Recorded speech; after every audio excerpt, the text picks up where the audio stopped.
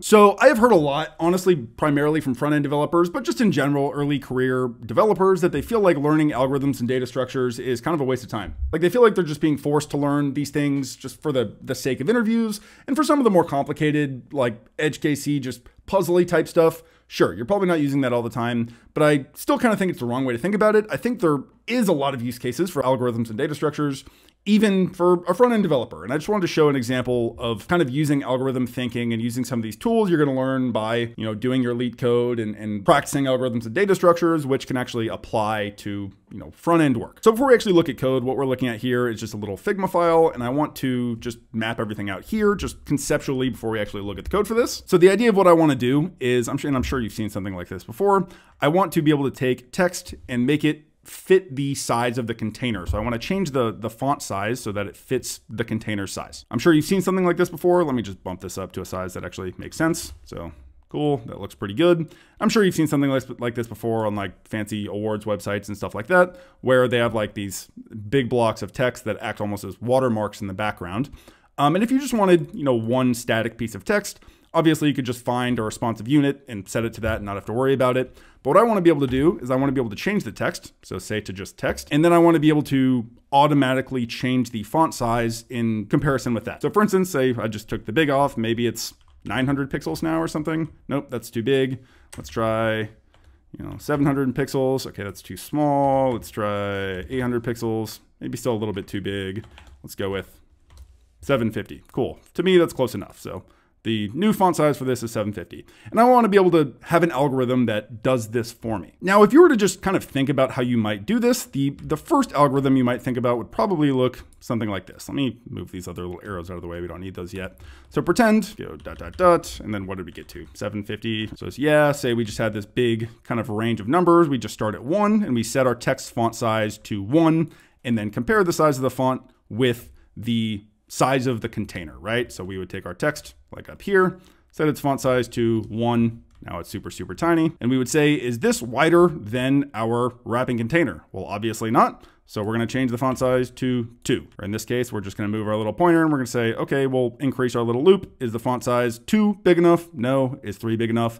And we're just going to keep kind of going through this loop until eventually we see, okay, 800 is the biggest we can make this text without the text size now being larger than the size of the screen. And this will totally work, but it's very inefficient, right? Because, the smaller, the less characters that you have, like if this was just a T, and the larger the screen is, the more loops you have to do. You could eventually get to a point where it's like, oh, I need to loop thousands of times just to find this one font size. And that's not particularly efficient, right? So what we can do instead is something that is a little more human. And actually, I just kind of did this conceptually the first time that I sized that first piece of text. So whenever we had big text in here, I think I started at a font size of 200, something like that.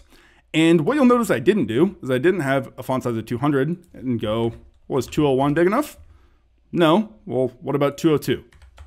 Right? And this would be stupid. If you saw me sitting here doing it, so you'd be like, you're an idiot. It's obviously nowhere close to big enough. What I actually did is I went significantly higher, right? I went to say 600. Oops, that's 60. 600.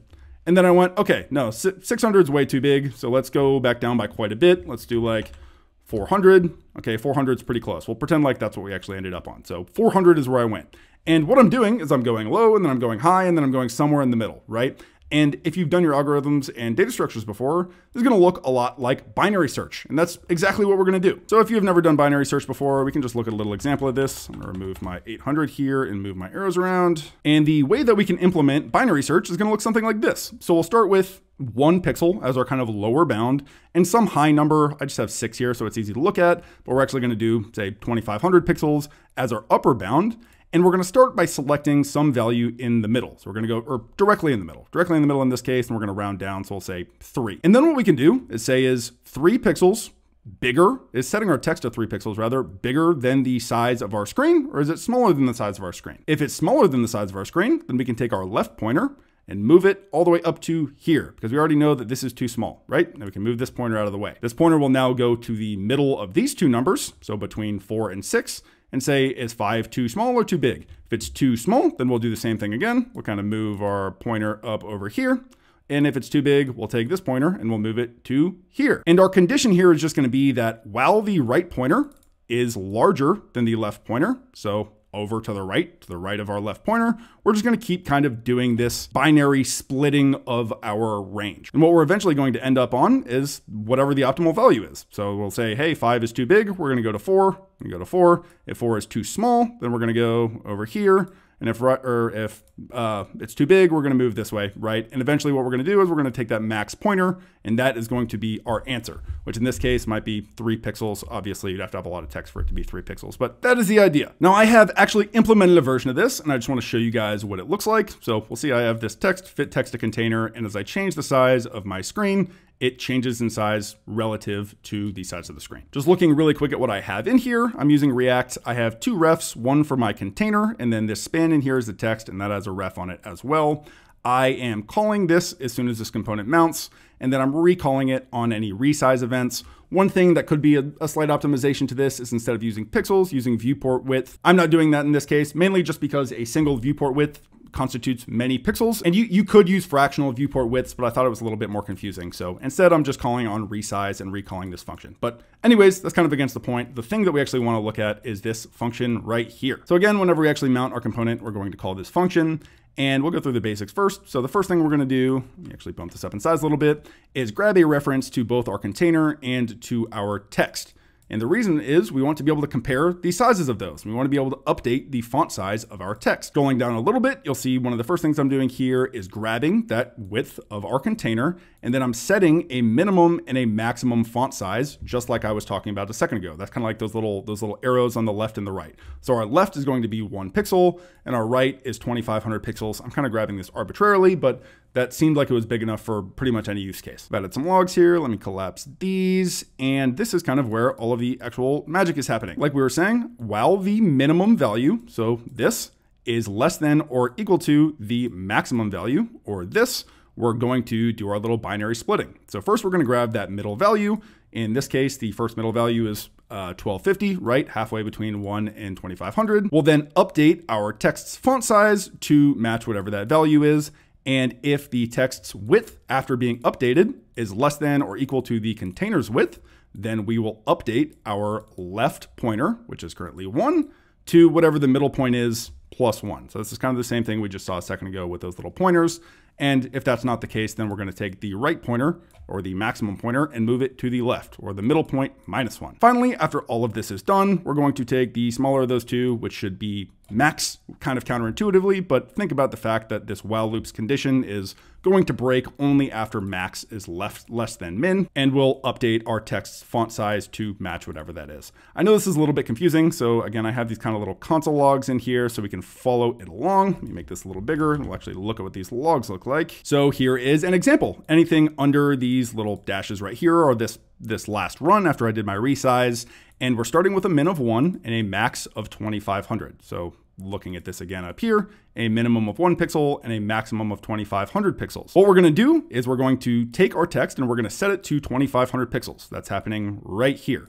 And we're going to then check if 2500 pixels is too big or too small. In this case, it's too big. So we're going to take this middle value and set it to max, right? So we're going from 1250 right here to 1249 over here. And then we can just kind of continue down this pattern. So we'll see this is too big, 625 pixels too big, 312 is too big, 156 is too big, 78 is actually now too small, because we'll notice we'll go from 78 and then we're updating our minimum value. And this just kind of continues to go, right? So 117 becomes the new max, or 97 becomes kind of the new min, et cetera, until eventually we find out that the output value, now comparing this, remember our end state is while min is less than max, that's why my max value and my final values is less than my min, is going to be the largest value that we can actually set for our pixel size that will scale to the full size of the screen. You can see this run again as I kind of update this. So if I make it bigger, obviously the maximum value is going to be bigger that we actually output. If I make it smaller, it's going to be smaller. And that's the idea. Now, what I want you to see really is just how many times this took to run,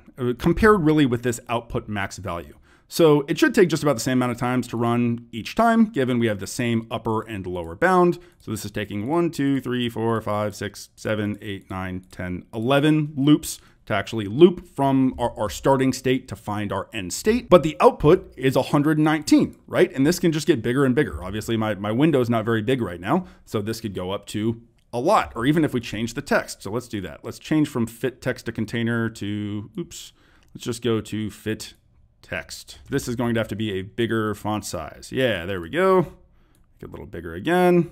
And now the maximum, like what we actually end up outputting, is 363 pixels. But this still only took 1, 2, 3, 4, 5, 6, 7, 8, 9, 10, 11, 12 while loops to kind of find that value, as opposed to if we did this linearly, starting from 1 pixel, it would have taken 363 loops. And again, this just scales linearly, while this binary search is going to scale logarithmically. Anyways, really all that my point is with this is there's always use cases. You can find them in the weirdest spots, or just thinking about the efficiency of the code that you're writing is going to help you write better, cleaner, faster code. Anyways, I think that was really the whole point. I hope this was helpful. The code for this, by the way, is in the description if you want this for whatever reason. And yeah, we'll see you guys next time. Peace.